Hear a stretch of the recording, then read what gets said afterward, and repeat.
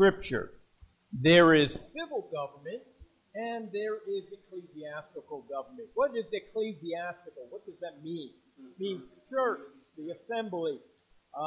And so there are two forms of government, and they're not to mingle, they're not to be the same. But God ordained both of them, and they have specific duties and responsibilities in the earth. And it is where we come together and hear about the victory we have in the blood of Jesus. Amen. And hopefully you're saved and know Jesus Christ, and you've been washed in the blood of the Lamb, and you called upon Him to be your Lord and Savior. And that is so important. Thomas Jefferson, our second president, said that light and liberty go together. Light and liberty go together. The light of the gospel and liberty that we have, they go together. The Bible says where the Spirit of the Lord is, there is liberty. Without the Spirit of the Lord, there is no liberty. We don't have liberty unless there is light of the gospel. We don't even know what liberty is. We are enslaved. We're going to learn also through this message. We are enslaved by sin, and we are enslaved by man. And governments can enslave us, men can enslave us, and sin enslaves us. And we need to be liberated from the both tyrants in our lives, and have to understand that. Thomas Jefferson also said in a final letter to John Adams, before he and Adams both died on July 4th, 1826, Jefferson predicted that no death that guards liberty. A fierce proponent of individual rights, Jefferson said, these are his exact words, the flames kindled on the 4th of July, 1776, have spread over too much of the globe to be extinguished by the feeble engines of despotism. What is despotism? It is a tyrannical monarch where a government rules with an iron fist over the people and enslave them. On the contrary, they will consume these engines and all who work them. Now let me ask you a quick question here. Was Jefferson's prediction right? Yes. Jefferson's prediction right? Where do we see our nation going? Where do we see liberty going around the globe? It is that light is being put out. It's being extinguished. It is being consumed. Jefferson was one of the earliest and most influential proponents of smallpox inoculation, all the way back there at the founding of our country. Now, these are the words of Barbara Lowe Fisher. She is the founder of National Vaccine Information Center. And she says that he was the most influential proponent of smallpox inoculation. He promoted it and supported it. Could he never have imagined that the scientific and medical professions he loved so well would one day force lucrative global business partnership with industry and government and create a public health empire that has become a much greater threat to liberty than the monarchy he and his fellow revolutionaries rebelled against in 1776. Hear those words? We may be going. We are going back into the Dark Ages. What are the Dark Ages? From 500 AD to 1500 AD. It was a 1,000-year reign of terror by a perverted and an apostate church, and the Bible was outlawed. You outlaw the Bible, and What do people do? They go into darkness. This is our source of liberty. This is our source of knowing and understanding the victory we have in Jesus, in His blood. The Bible is that source. And you bury the Bible. You tell the children they can't read the Bible. And what kind of nation do you get? You get a nation that we have today. Going rapidly into hell. Pouring rapidly into hell. And in total confusion. Come on. It is totally confusing when a child doesn't know if he's a male or a female. That's total confusion. That's total disruption of the norm. Overthrowing the foundation that God created, man and woman. And He created them in His image. And they were to procreate and reproduce and dominate the earth and have dominion over the earth and reproduce and multiply. And so we've fallen asleep, and that is what this lesson, this message is all about. Is about the warnings our forefathers saw and warning us of what was coming down. Once they signed that Declaration of Independence, and I gave you the Declaration of Independence back in July, on 4th of July, around 4th of July. Once they put their stamp, their signature on that document, all the forces of hell have come out against America, against the gospel, against the furtherance of the church, the independent church, against our Constitution, and they have been working overtime.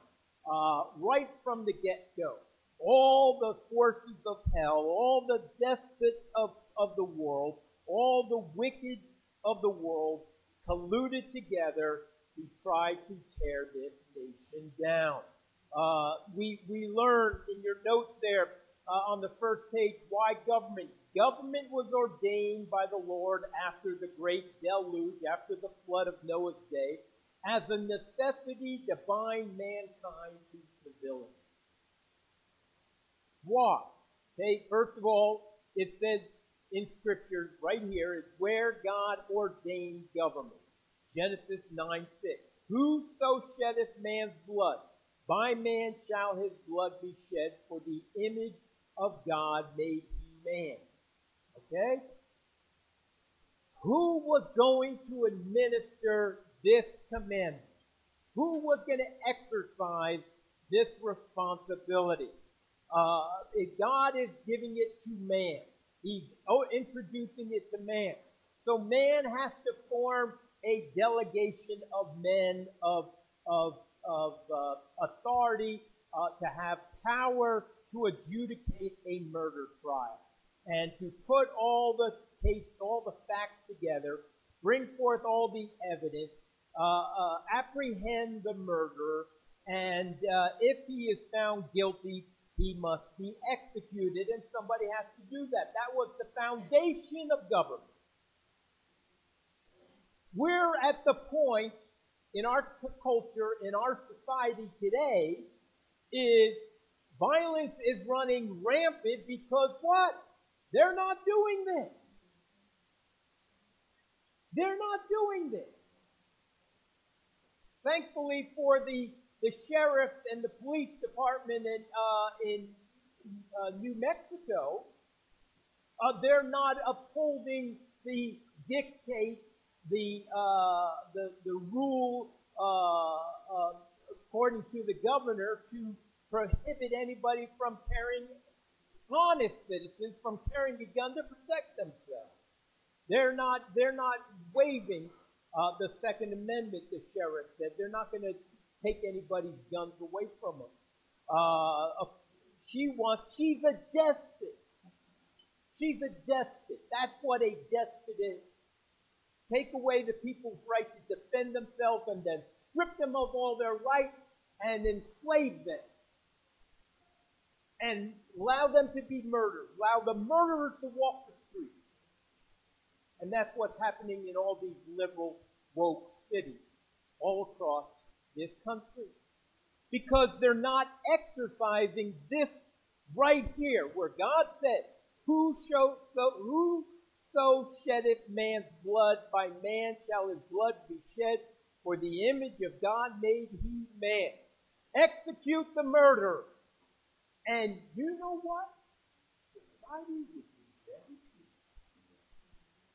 Because we would learn to love one another. And not blow a fuse, not drink and drive, and kill somebody, and because we don't want to be executed, right? You don't want to have a noose hung around your neck and hung from a tree, or decapitated with a guillotine, or put poison in your veins so you die almost instantly. No, it's amazing how everybody straightens up.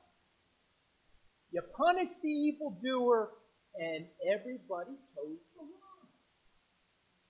Everybody toes the line. We know that the earth was filled with violence. Filled with violence. Now, we're not going to go over everything under Roman numeral 1 in your notes, because we dealt with that before last week. But Genesis 6:5, it says, God saw that the wickedness of man was great in the earth, and that every imagination of the thoughts of his heart was only evil continually. Do you think he looks down upon the earth today and says the same thing?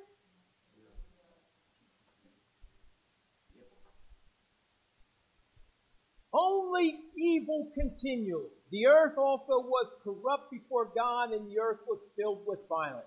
And you know what? Because man couldn't get his passions under control, because man couldn't get his behavior under control, God took command and executed everybody. Except for Noah and his family. He executed everybody. It grieved God that he made man. He was grieved in his heart because his creation, the pinnacle of his creation, made in his image, had gotten so wicked and vile in the earth.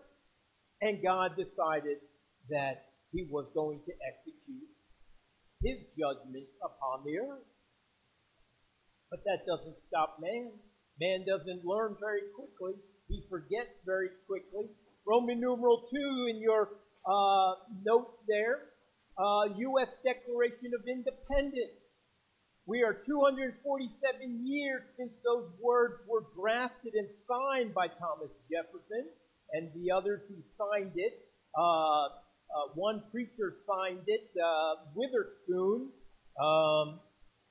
Here on the famous picture of them signing the Declaration of Independence, John Witherspoon was the only preacher, clergyman, that signed that document, the Declaration of Independence. We hold these truths to be self-evident, that all men are created equal, that they are endowed by their creators with certain unalienable rights, that among these are life, liberty, and the pursuit of happiness, that to secure these rights, governments are instituted among men, deriving their just power for the consent of the governed.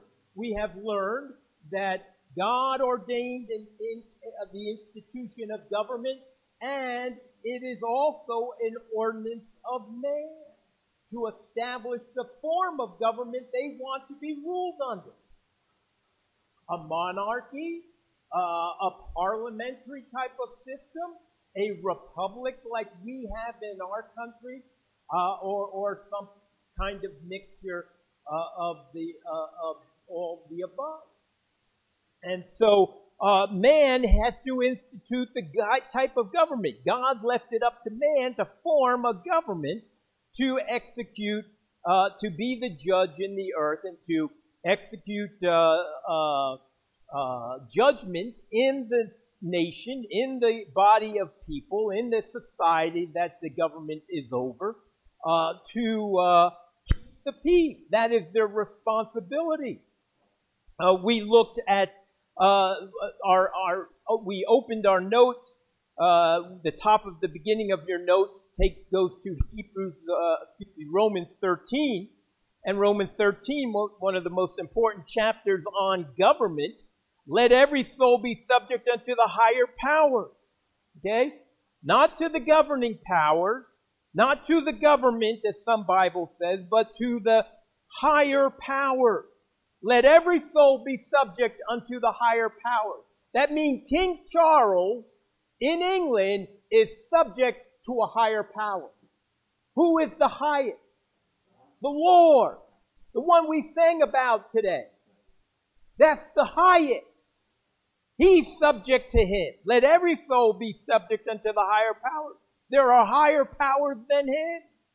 And God knows that they think they have divine right of kings, or they are divine, as the Caesars of old thought they were divine, they were gods, and that the people had to bow down to them, and whatever they decreed was right in their own eyes. Every man did that which is right in his own eyes, as the Bible says. But the Bible says, for there is no power but of God. The powers that be are ordained of God. And so that is an important chapter. We've looked at that last week, and then we also see the chapter in 1 Peter where it says, submit yourselves to every ordinance of man. Now, ordinance man there doesn't mean every little law that the legislature passes. Okay? If there's an unsound law, we have the right to oppose it, to resist it, to take it to court and get it overturned. But it's submit yourselves to every ordinance of man. This territory that we live in here, and Ohio and Michigan, was known as what? From your history books, what was this territory before it became a state? Was known as what? Indian territory, Indiana territory. Wasn't this called the Northwest Ordinance? The Northwest Ordinance, am I correct? This was known, these territories were called the Northwest Ordinance. Ordinance there in the scriptures, ordinance didn't mean like every little statute under the License Bureau. It means a system of law. Our Constitution set up a system of law and a body of government. And that's what the Northwest Ordinance did. It set up the body of law for these territories before they became states. And it said, oh, after so many square miles, you were supposed to have a school in the center of a community. And so an ordinance is like the Constitution. It is a law system, a system of law, the system of government for that territory. So submit yourselves to every ordinance of man for the Lord's sake. Here's the answer. Whether it be to the king, okay, that type of monarchy as supreme, or unto governors as unto them that are sent by him for the punishment of evildoers. Okay, governors. Some have governors. We have governors in each state that we have to abide by. And for the praise of them that do well. For so is the will of God, that with well-doing ye may put to silence the ignorance of foolish men, as free, and not using your liberty for the cloak of maliciousness. But as the servants of God, honor all men, love the brotherhood, fear God, honor the king. And those are the commandments that we are to abide by. I've taught you before, lex rex and rex lex, Latin phrase. there was a book called Lex Rex written by Samuel Rutherford. He was a Scottish Presbyterian minister. Early on, our forefathers, founding fathers of this country, read his work. What was Lex Rex? It was Latin for the law is king. Rex lex meant the king is law. And what Samuel Rutherford was saying is, no, the law is king. This is the law of God. It is king. It's this, and man sets up a law system. It is king. That the law is king, and not even the politicians can overshadow those laws. What we're learning today in our day and age in which we live in our country, we're seeing a two-tier justice system, right? We hear that phrase used quite often. One party gets thrown in jail, and the criminal party stays out of jail because they stack the courts, they stack the legal process, and so we're seeing that anarchy taking place, and so Lex Rex is important. The law reigns. It is king. The law is king. And the ultimate king, of course, we know is the Word of God being the law that we are to stand on. And our great commission, our great commandment is to love the Lord thy God with all thy heart, right? And then to love our neighbor as ourselves. And so we're to love one another. And that is the same with the politicians. That goes all the way up to the president, to the Speaker of the House, to the Chief Justice of the Supreme Court. They're supposed to be abiding by the law of God. And so those are important. We ended last week. Turn your Bibles to 1 Timothy chapter 6. 1 Timothy chapter 6. Last week we ended. So that was just a review. 1 Timothy chapter 6, verse 6. 1 Timothy chapter 6, verse 6. But godliness with contentment is great gain. For we brought nothing into this world, and it is certain we can carry nothing out. And having food and raiment, let us be therewith content. But they that will be rich fall into temptation and a snare, and into many foolish and hurtful lusts, which drown men in destruction and perdition. For the love of money is the root of all evil, which while some covet after, they have erred after the faith, or erred from the faith, and pierced themselves through with many sorrows. But thou, O man of God, flee these things and follow after righteousness. That's what God is telling us. As a righteous nation, this is what a Christian nation, this is what we should follow after. Righteousness, godliness, faith, love, patience, meekness.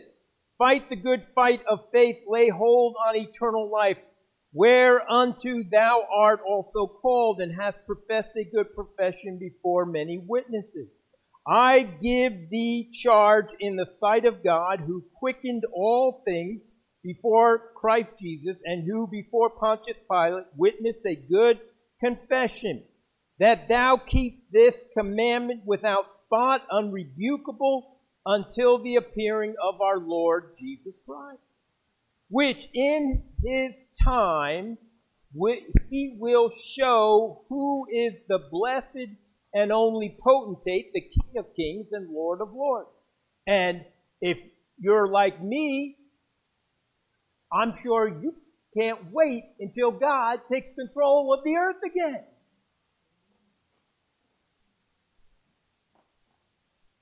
That we see him and he rules the earth, who only hath immortality, dwelling in the light which no man can approach unto. Okay? Who no man hath seen, nor can see, to whom be honor and power everlasting. Amen.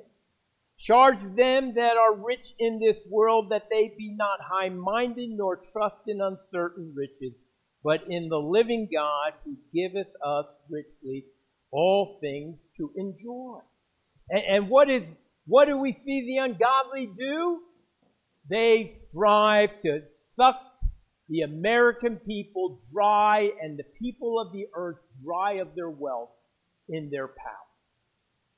Rulers suck the American people dry. Take their wealth. Take their property. Take their dignity. Take their humility away from them. Unbridled liberty, true or false, does it exist? You know, the Bible says righteousness exalteth a nation. That's what we just read here in Timothy. Righteousness exalteth a nation. God had brought this nation into existence because of righteousness, because of godliness, because people attended church, because people lived for the Lord. They lived righteous. They were holy. Righteousness exalteth a nation. But sin is a reproach to any people. All the wickedness and sin that we see in the earth today, we grieve, we mourn. Due reason. Roman numeral 3 in your notes, first bullet point. Due reason.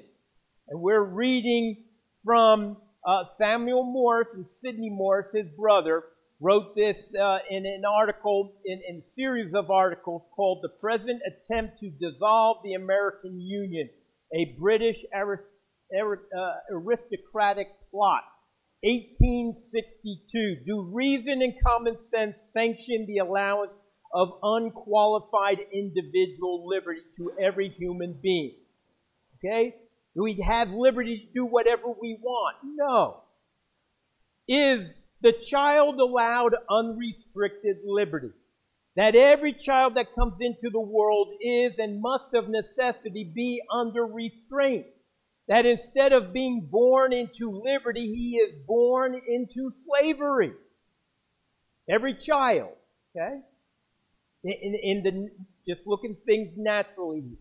It is in fact a rule without an exception.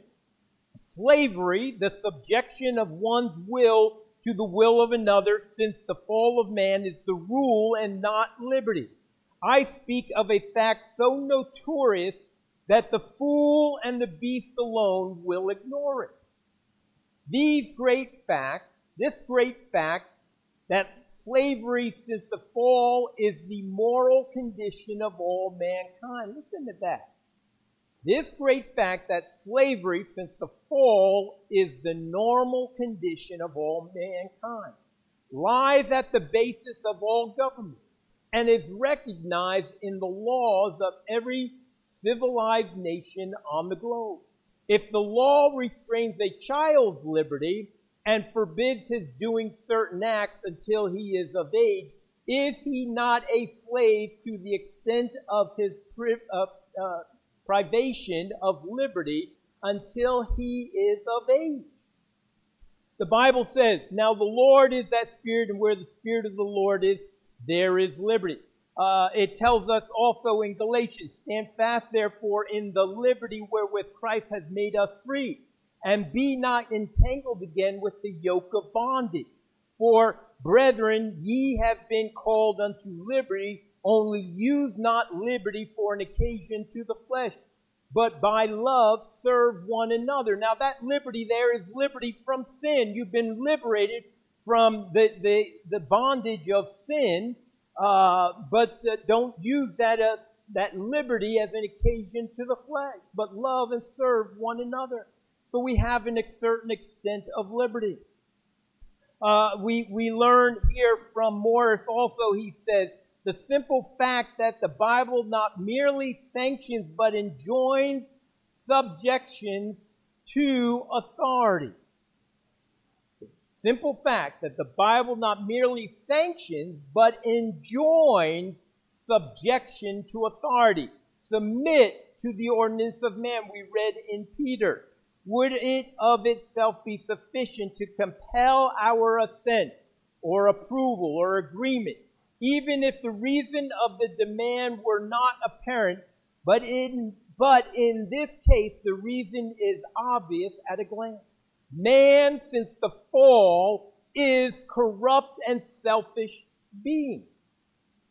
Man, since the fall, is a corrupt and selfish being, sensual, devoid of holiness, low and debased in his appetite, and by nature fit only for destruction, and aside from God's merciful interference, or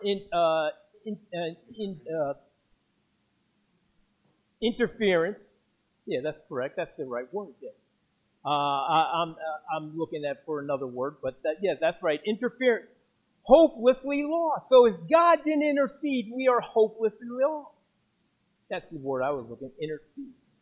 Can such beings live together in society with their discordant or contradictory, repellent propensities? Repellent means disgusting, revolting propensities and fierce desires in unregulated, perpetual antagonism. Means we can't live with our wicked nature. We could not live together because of all the contradictory propensities of our lives and disgusting and revolting things we as sinners desire. We could not live amongst ourselves, and that's what creates and generates violence. We would be gangs. What controls Chicago and New York City? Gangs.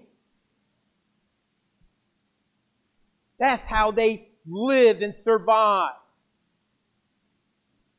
A young man can't grow up in those cities without joining a gang, because he'll just be killed, beaten. It's almost impossible for a young man in some of those areas of those cities growing up to live without joining a gang, because that is what our government has allowed to take place.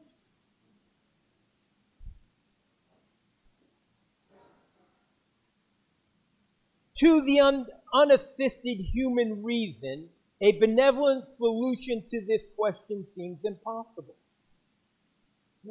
To unassisted human reason, a benevolent solution to this question seems impossible. No, you know what the Democratic Party says? We want more of your money. We'll solve it by taking more of your money.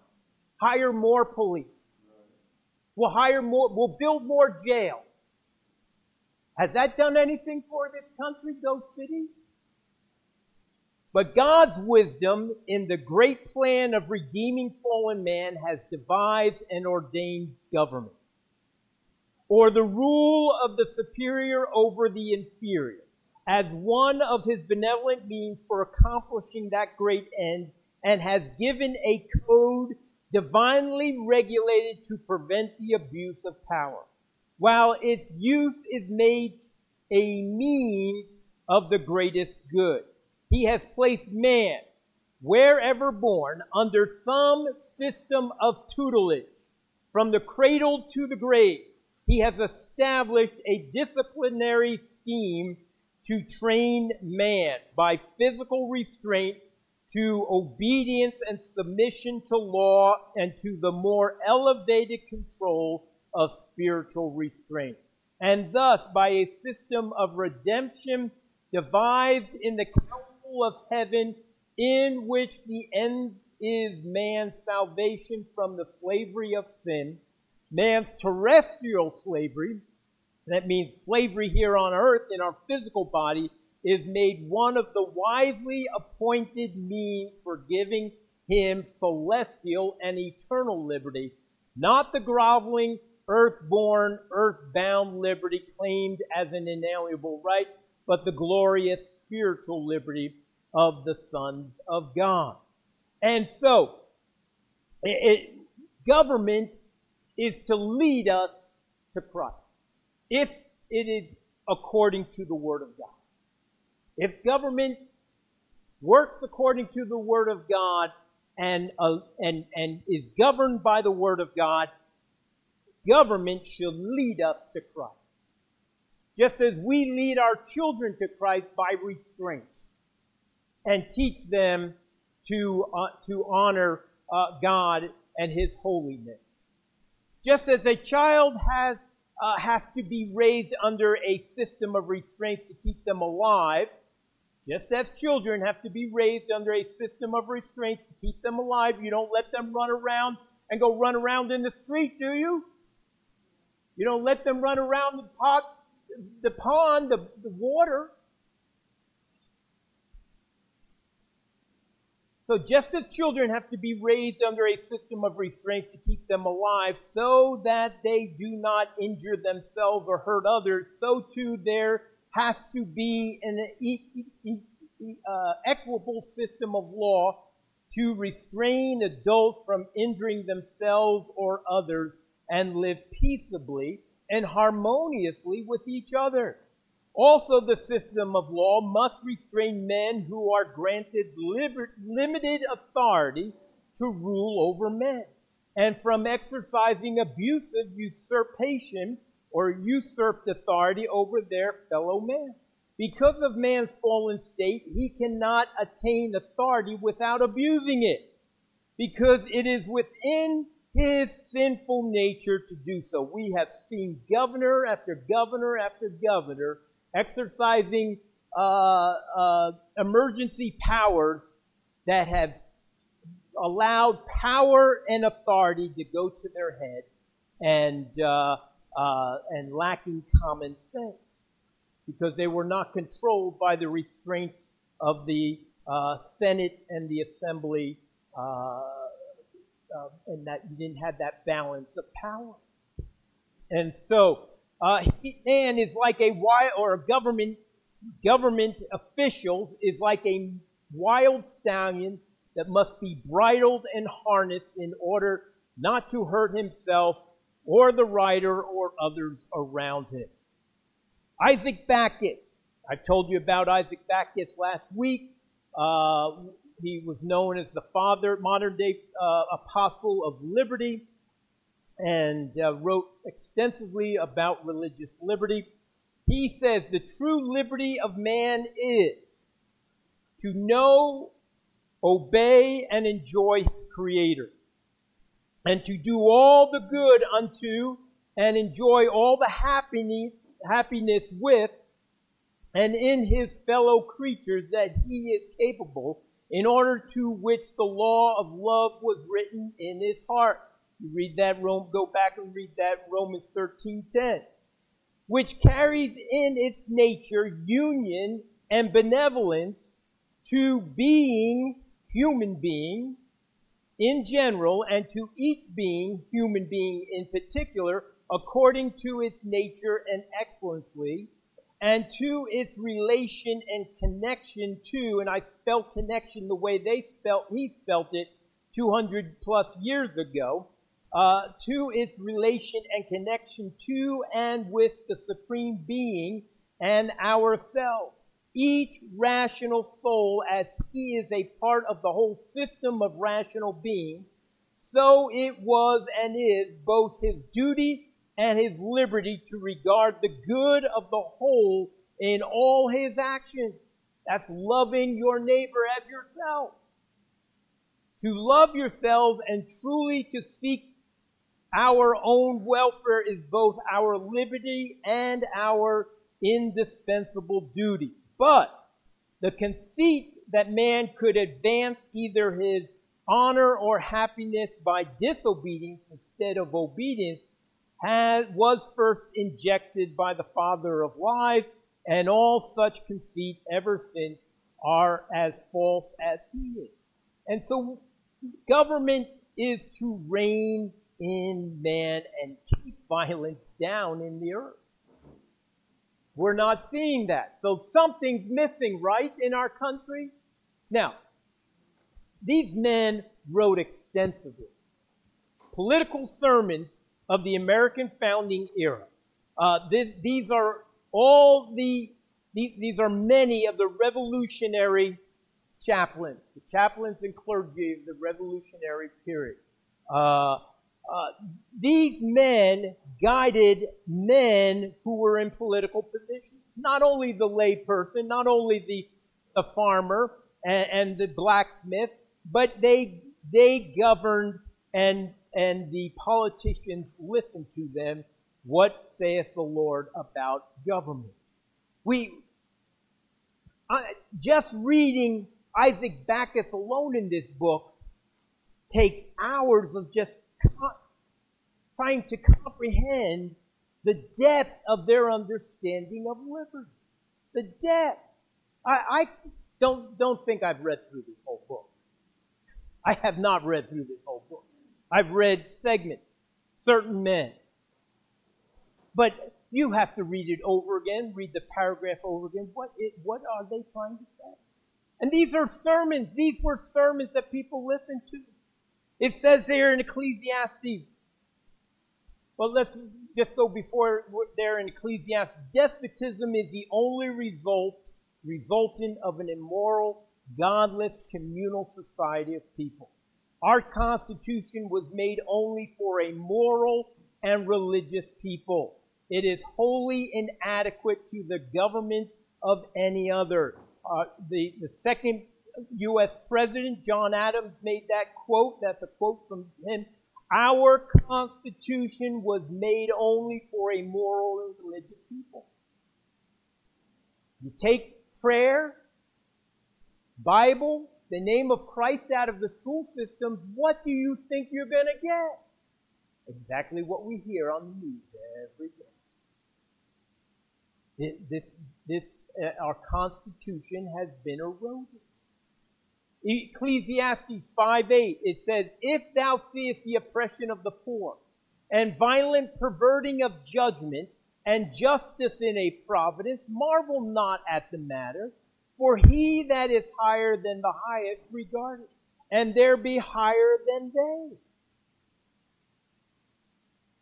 they. The Lord says, there be higher than they. Who is that highest? The highest. The holy God. Our God is the highest. We worship the highest.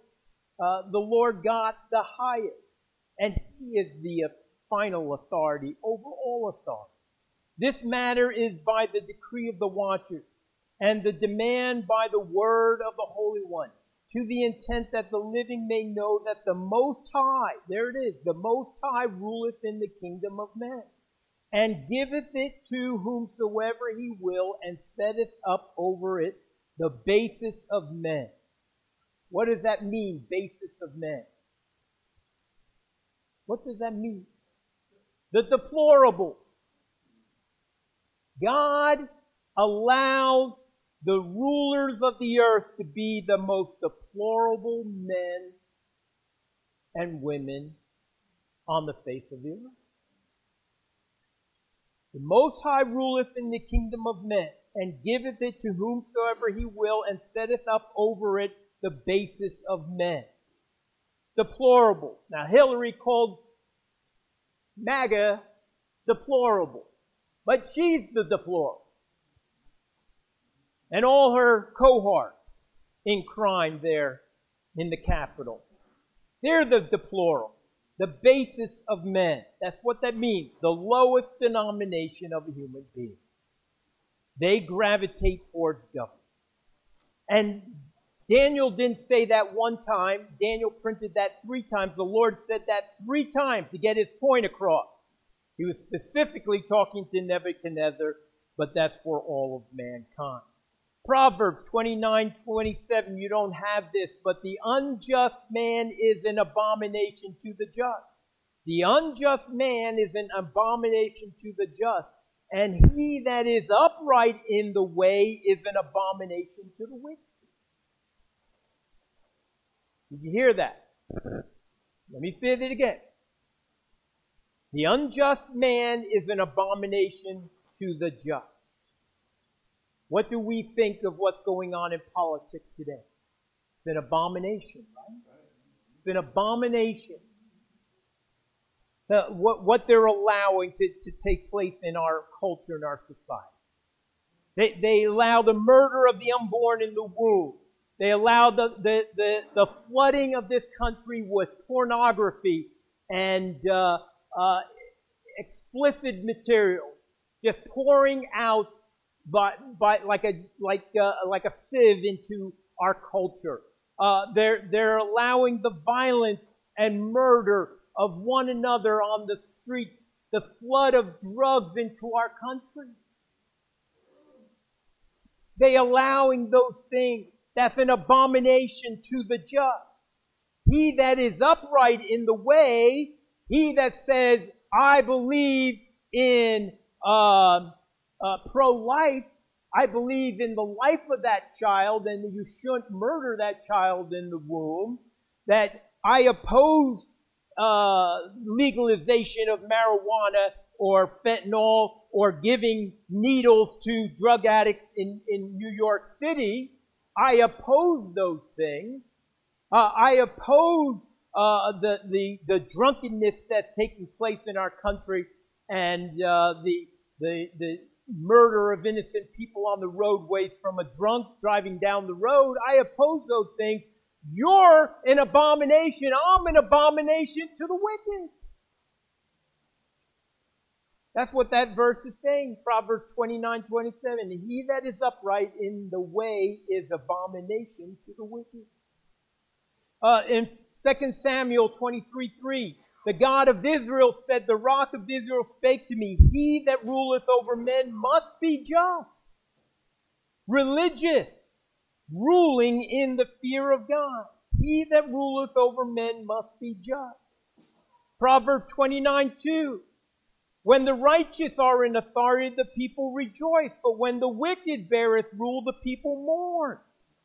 You mourn, I mourn every day for the wickedness that has taken over this country and has enslaved the human. You know, every one of us, every one of you in this room, the Bible says, let me get it for you. I'll get it right out. I'll get it out. The rich rule over the poor, and the borrower is servant to the lender. The borrower is servant to the lender. When our national debt is, can somebody tell me what that value is right now? $50 trillion on your back and my back? We're the slaves. We're the slaves. We're the slaves to those. We've become the slave. The borrower is servant, slave to the lender. You borrow money. They own your property until you pay your mortgage off. You're a slave.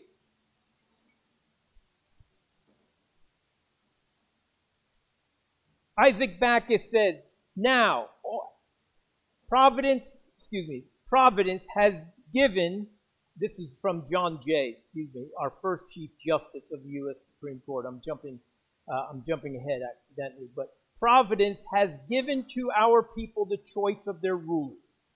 That means we have elections. We have the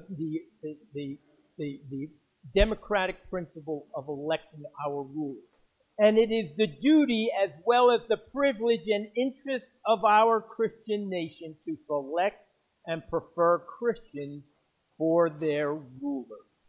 For their rulers. That was first Chief Justice of the U.S. Supreme Court, John Jay.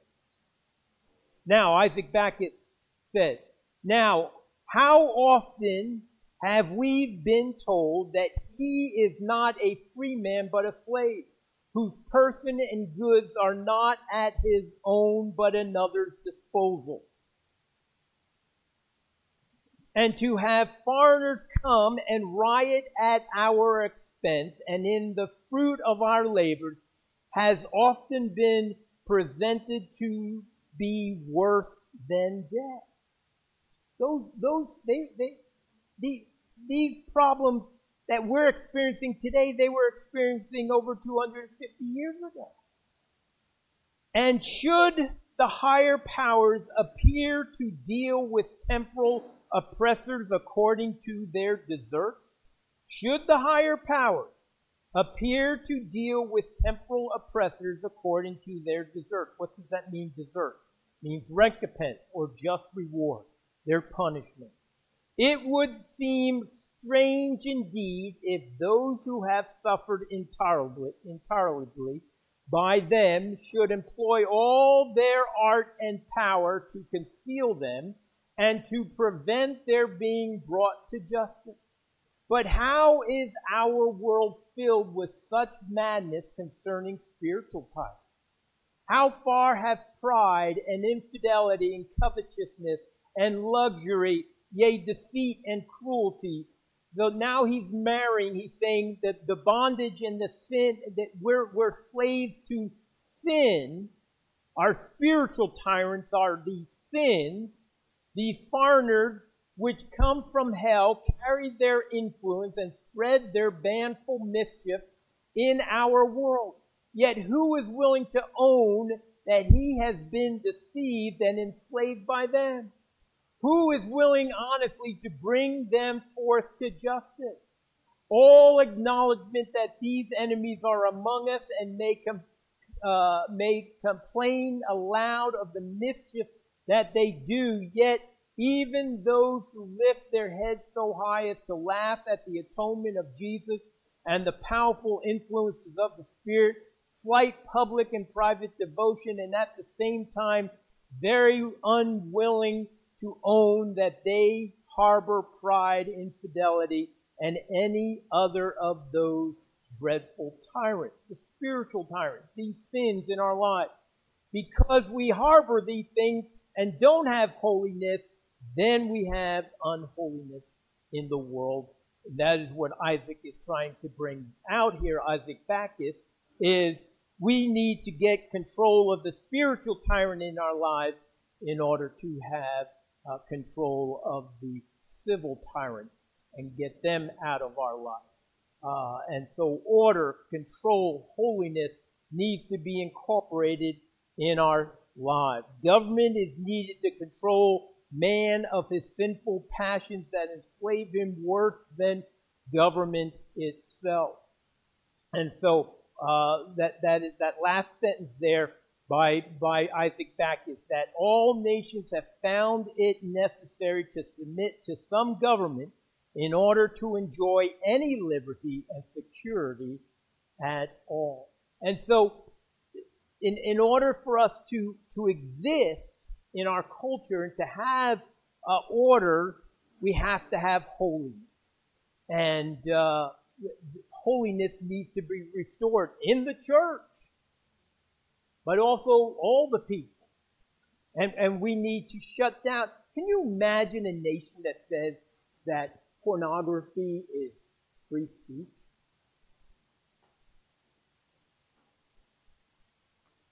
And that started here in Indiana. That started here with the guy down there in IU who started that academy. His name slipped my... Kinsey. Alfred Kinsey. Alfred Kinsey. Yeah. I mean, and he was a zoologist. He didn't know anything about the anatomy of man. He didn't have any human biological studies. And it started with him right after World War II. And they legalized pornography. Look where we are today. Legalizing two men marrying each other, or two women marrying each other. That's sick. Our society has gotten sick. It's perverse. Do you not think God is going to pour out His wrath upon this nation as He did Sodom and Gomorrah? First, He has to take the Lots and his family out. That's the rapture. But we need to get the spiritual tyrants out of our lives because we're going to someday have to stand before the King of Kings, the righteous judge, the Lord Jesus Christ. And so government is necessary. Righteous government, of course, is the necessary. That's what God says. But we need to put all kinds of restraints. Just as we need restraints around ourselves, we need to put restraints around children, we need to put restraints around government officials, because they can so easily, because it's in each one of our sinful natures, we can abuse authority once we get it. Power. Sometimes these men want more than money, they want power. Because they can crush people and take whatever they possess, and just make people slaves to their whims. And so the importance here, title of the lesson here, is the government, liberty, unalienable rights. We learn our unalienable rights in our Constitution and the Bill of Rights. These things are all intertwined. And everything needs to have certain amounts of restraints. And only a Christian culture, only a Christian society can exercise the holiness in a nation and rule properly. And as I said before, as I said many a time, if we take God out of the school system, prayer out of the school system, the Holy Bible out of the school system, what kind of nation, if we're not going to train up our children in the things of the Lord, what kind of nation are we going to get? An atheistic nation. An atheistic nation, a nation that hates God, and we're going to be ruled by despots. And that's what's happening. And like I said, starting off, and Samuel Morse said in his 2 books that the forces of hell around the globe started coming after America. All the governments, all the despots said we have to overthrow that. You know why? Because we made all those despots, all those tyrants, all those other forms of government look bad. Because we allowed the people to have liberty and freedom. And when their people, their peasants, looked at America and saw how well the American people were living, they wanted to rise up and overthrow their aristocracy, their royalty, their despot kings and tyrants and emperors. They wanted to overthrow them and live like Americans. You know, my mother told me that her dad went back to Sicily and to visit family many moons ago, and the people were begging him for his clothes. The people, they thought the streets were paved with gold. They heard of all this glorious things in America. And how, I mean, this is in the early days before TV was, you know, many people had a TV. And they just heard these rumors, oh, those Americans, they live so rich and so happy and free. And he had to bring extra clothes with him to give away. Because they wanted everything he had in his suitcase when he came over. And we were a blot on their wickedness in America. We were a light. And as I read that Abraham or Thomas Jefferson said, light and liberty go together. So we were a light to the world. Heavenly Father, we just come to you, Lord, in the name of Jesus Christ, our Savior. Lord, we pray that someday we know that you will come back and bring justice into the land.